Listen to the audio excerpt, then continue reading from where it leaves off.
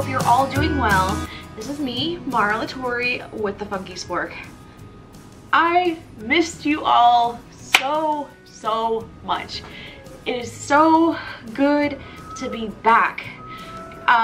For those of you that may not know what's kind of been going on with my personal life, all good things.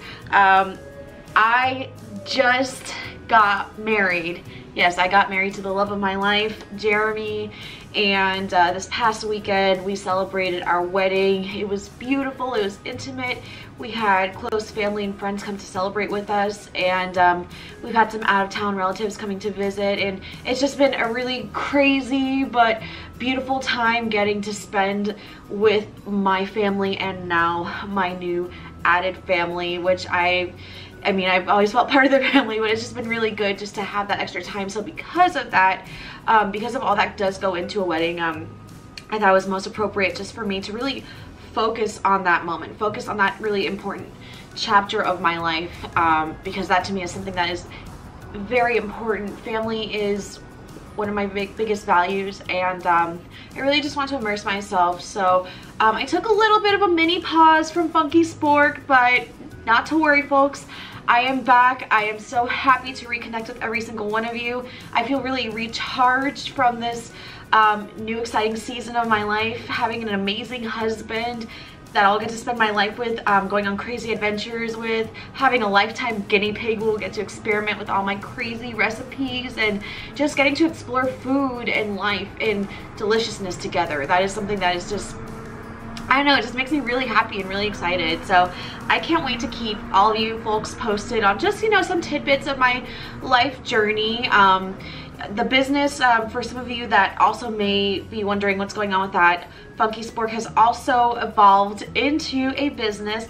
I am proud and excited to say that I am now an LLC, which means that I'm a limited liability company, so that just makes me feel really good, really excited. I'm going to be going to the bank later on today to, you know, get some more documents officiated. For anyone that knows or that's an entrepreneur, I have to say that it takes time. It takes time to cultivate a business. I did the crazy thing and took a leap of faith to pursue this and self-employment full-time, just to really focus on this platform and see where things can go. But I have a just a really exciting partnership that I will be lining up. I'll be revealing that to you folks, but just at a later time. But in the meantime, stay tuned. It definitely encompasses my passion for delicious food and locality, so it's definitely going to be something really good and really exciting. So woo, woo, woo, woo. So I thought today I would do something a little bit different now that I'm back. You know, typically I will post a recipe video or a farm to spork feature, so I thought I'd do something a little bit out of the box.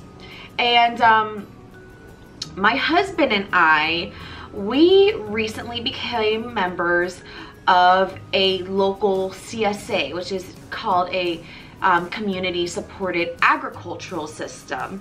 And essentially what a CSA is, just to sum it up, is basically it's a farm system that has members, and all of the members purchase a share of the farm. And essentially what we're doing is we are investing in this small scale farm and reaping collectively in the benefits and the hardships and the challenges and the blood, sweat, and tears of this local agricultural operation.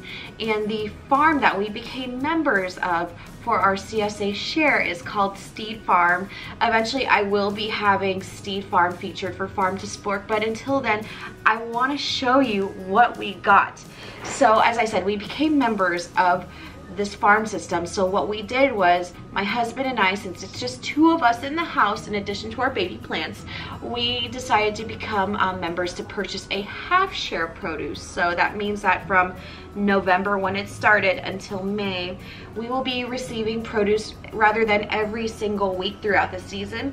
We will be receiving produce every other week, but it's still quite a bit. So just to show you what we wound up getting, look at this. We have a really heavy bag. I want to say this is at least maybe 7 pounds. I haven't weighed it, but I really should. and I want to do a farm haul. This is going to be my first produce haul where I'm showing you some of the local seasonal produce grown here in the Plant City area. This farm, Steed Farm, they are located about maybe 10 miles south of where I live, so it's pretty darn local. They use organic practices with their produce, and they grow based on the season. So I got some pretty neat things. I wasn't sure how much I was gonna get because I've never been a member of a CSA before, but I do my best to support local as often as I can.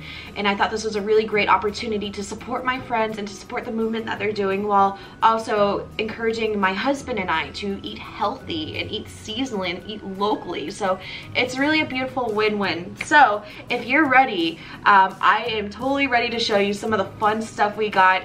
There's a couple things in here I've never even cooked with or had heard of until I picked up my share this past Saturday, and I'm gonna be scrolling pictures throughout so you can kind of see some of the stuff that I got. Just really nice folks. But anyway, let me go ahead and get started. I have my list here because some of the produce you know, I hadn't heard of before, so I'm very, very excited. But let's go ahead and start. I brought this, and I'll explain why in a second. Okay. So one of the first things that I have here, these over here are known as southern peas. And I'm gonna do a little bit of a zoom up as well so you can see it. But these were literally picked right before we came. And these little guys over here are relatives of black-eyed peas. But what's unique about these little guys here is that they're pink-eyed peas. So I'm thinking that I'm gonna maybe do some sort of stew to incorporate these little peas, but they're absolutely beautiful. I mean, you have that kind of rose color with this nice little mint green, and they look absolutely incredible. Whoops. Okay, so this is the first thing that we got. And now the second thing, we got some delicious green beans. I would say that's close to about a pound, half a pound. And these are the green beans. They are just in excellent shape. They look so good. And just to think that these were picked really and literally before I arrived, it's pretty awesome. Before I go more into showing you more of the produce that we got, I want to say one of the benefits I do like about a CSA is that, you know, not only are you financially supporting local farmers, but you're also building and developing relationships with them. So what I like about picking up my produce share on a consistent bi-weekly basis is that I can go in person and pick up my veggies and fruit from the Steeds, who are the farmers that have worked so hard to cultivate and grow this delicious produce that my husband and I are going to have on our dinner and lunch tables, and possibly breakfast tables too. So it's great just to also build that relationship with one another. It's just great. It's something that I don't really see as often with, you know, you can't quite do that with grocery stores. It's not as easy to get to know the direct growers behind some of the produce you find there. So this is probably where the majority of our produce will be coming from. We may get some stuff from grocery stores here and there, but as I said, we want to do our best to support local sustainable food, especially organically grown, as often as we can. So anyway, let me show you some more stuff. It's pretty exciting. All right, so the next thing I'm gonna go ahead and pick here. It's a little tricky. Okay, so the next thing that we got during the week is called Mizuna. Mizuna is a variety of spinach that I literally heard of on this past Saturday when I went to pick up the produce. It's kind of similar from what Jen Steed told me, that's related to the mustard green family, but check this out. It's supposed to have a really nice mild flavor to it. It's supposed to be very lovely to saute or add in salads, but typically when you think of a spinach leaf, it's almost kind of like an eye drop shape, but I found these to be a little bit more interesting because these have more of a rigid shape with the leaves. Some of the leaves are almost are reminiscent of kale. Let me try to sniff them. I mean, a nice mild flavor. Let me try to taste a piece.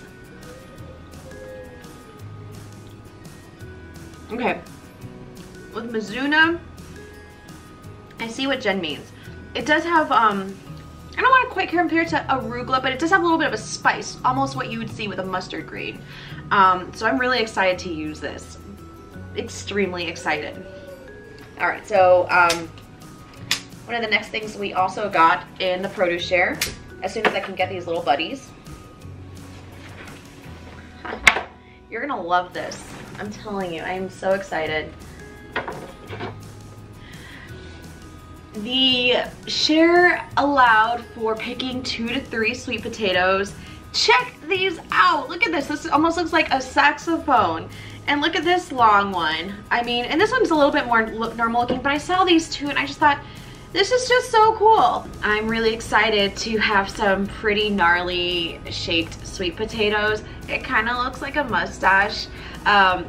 But what is more important, what really stands out to me about these funky little folks here is that to some, especially when it comes to larger grocers, these may be considered ugly, and there's this big trend to get rid of perfectly good produce if it doesn't meet some kind of more traditional aesthetic look. But I really have to say that even if your produce is a little bit more unconventional looking, it's still perfectly good to eat. So just because your apple or your pear may have an extra bump and it may look almost like a tumor, more times out of not, it's gonna be fine. You're gonna be fine. But anyway, let me show you some more stuff that I got. All right, so Steed Farm, they also do grow sugar cane. So they gave me this tiny little stick of sugar cane. I am personally trying to cut back on most carbs, especially processed carbs and sugars, but this is a naturally sourced sugar cane. What I'm thinking of doing with this one is probably cutting it up into like spears or sticks and using it almost as like kebab skewers. Maybe using like a tiny piece for like a little bit of a light sweetener. I'm still trying to figure that out. I never really had sugar cane, or really sugar in this literal form. So I'm pretty excited and pretty intrigued. So we got that over here. All right, so I have here 2 pieces that go hand in hand. This, my friends, is what we call daikon radish. It almost looks like a little fella crossing their legs. Isn't that kind of cute and cool? It is also kind of similar to, it's another type of root. Think of a carrot, or think of a radish, or even a potato. But a daikon is definitely a cousin of the within that family. Now the thing is though, with these kind of radishes, they're a little spicy. They have a little bit of a bite to them. I'm thinking about roasting this, cutting it up into nice pieces and, you know, putting a little bit of olive oil, massaging that a little bit and letting it roast in my oven. But if you have any other kind of ideas on what I can do with this, let me know, because I mean, really, the world is an oyster, and if I can sit as dapperly as my friend here, I will be happy. I'm gonna try to see if I can get it to stand up. Oh no, I'm trying to see if it can sit down. But you know, let's imagine, you know, this is gonna be my new friend, and I'm gonna try to put some eyes and stuff. This here, remember I was saying that these two are related? Yeah, this is literally the stem of the daikon radish, and as you notice, I'm grabbing this with tongs. The daikon radish leaves can be sauteed, or they can be used in salad. As I was saying, I'm grabbing these specific fellows with tongs because one thing that I found was that there are some very pointy ends almost like little small thorns with the daikon radish radish leaves. And I got spiked a couple times as I was picking the radish up. I love you, Jen. Thank you so much. I'm not mad, but it was definitely something that kind of took me for surprise. So because of that reason, I'm holding these with tongs. So I'm gonna have to do a little bit more research before I confidently bite into this. I know I'm definitely gonna cut off the stem because I'm finding that these little thorny bits are coming from the stem themselves, but I know that should do it. It could use a little bit of a rinse with all of this produce, but I think from doing that, that should greatly reduce that. But once again, I'm gonna do a little bit more research on the leaves themselves, but they're supposed to have really nice flavor. I guess almost like a little bit of a bite as well, but these, from what I have been told, work really great with salads, or you can also saute them. So, I mean, you can't really go wrong with either of those. All right, friends, well, it's not over yet. What you see here are two very large, voluptuous zucchinis. They're pretty big. I mean, this one I could probably, you know, use as a weightlifter. It's probably about 2 pounds. I'd be shocked if it was anything less than a pound. This is probably about a pound. So I feel like right now I have about 3 pounds worth of zucchini here. And I mean, there's a lot of different options what I could do with this. I might actually turn these into zoodles. I'm craving pasta, but you know, once again, I'm really trying to cut down on refined carbs, so I think this will make a pretty neat alternative. I might even turn these into ribbons to make almost like a linguine or a flatter pasta. So I don't know, I'm still trying to think and figure out what I'm gonna do with this. But anyway, this is what else I got. And that's not it. We have one more produce variety in here that I'm gonna show you. Are you ready to drum roll? Drum roll, drum roll, drum roll. Squash. We were each able to choose one variety of squash. The Steeds had a couple different types of squashes that they were growing on their farm property, but this little guy over here is what I was choosing. I mean, I love squash. I think it's delicious. I think it's yummy and tasty. I'm definitely gonna experiment with this. But folks, as you can see here, this is a lot of freaking produce. It's a lot. It is in abundance. The fact that it is just my husband in the household, I think we're gonna eat pretty well. My goal is really, at least from Monday through Friday, which is typically when I cook throughout the week, is to find ways to incorporate each of these ingredients. Especially the incentive being that because it's produce, it has a shorter shelf life, and also because these are locally sourced, they have a stronger nutritional content. But my question to you is, do you have any ideas what I could do with any of this? I have some ideas what I could make during the week, but if anything stands out, any kind of recipe suggestions, it can be vegan, it can be vegetarian, it can even have some meat, something omnivorous. Let me know, comment below. I would love to hear some of your input. I'm definitely about incorporating these with some other type of grocery ingredients as well. But yeah, I'm really excited to hear from you and hear what you have to say. You know, once again, folks, it is so good to be back with all of you. I am so happy to just have this chance to reconnect and talk to you all. If you want to follow me and all my tasty and delicious adventures, please feel free to hit that subscribe button below, like me on my Facebook page, and follow my blog, which is found at www.thefunkyspork.com. It's a really great platform where I share original recipes, and I also promote various players and processes involved within our local food systems. But yeah, all good stuff, I promise you. And also, if you're interested in finding ways to support me, I am also available on Patreon. So I'm going to have all these fun and exciting links below, and I'm also going to have information on what CSAs happen to be.